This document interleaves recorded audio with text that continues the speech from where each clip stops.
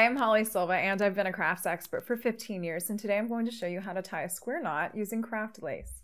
Take one end of each piece and cross them over and tie them in just like a loose little tie here.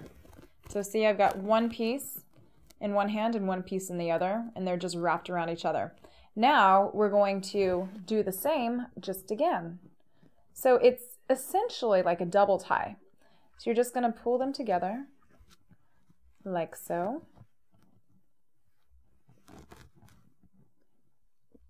And there it is. And that is how you make a square knot using craft lace. See you next time.